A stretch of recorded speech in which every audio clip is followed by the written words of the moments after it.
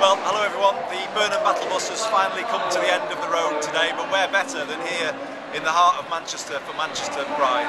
I've been going around the stalls and getting a great reaction, and it's brilliant to see LGBT Labour out in such force, 20 or so volunteers really taking Labour's message to the streets here, and that's given me a great boost. The only negative about today is another intervention by a senior figure into Labour's leadership election. It seems a concerted effort underway to make this a battle between old and new Labour as we enter the final stages of this race.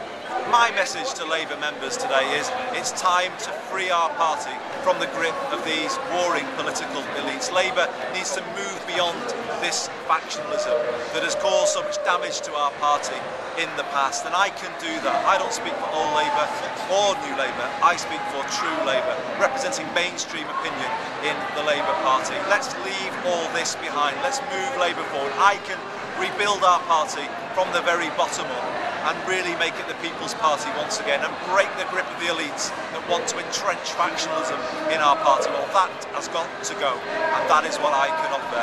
And I'm going to take that message from here on to a meeting with members in Bootle, and from there it's on to Ormskirk for some campaigning in a local by-election. So the fight now is building up, and I'm taking the fight for a different kind of Labour Party to members and to the country.